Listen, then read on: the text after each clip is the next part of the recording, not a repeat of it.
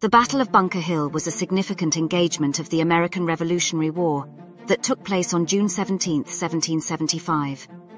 The battle was fought on the hills around Boston, Massachusetts, as American militia forces attempted to fortify their positions against a British attack.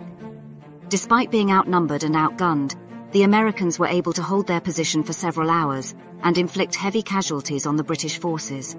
However, they eventually ran out of ammunition and were forced to retreat.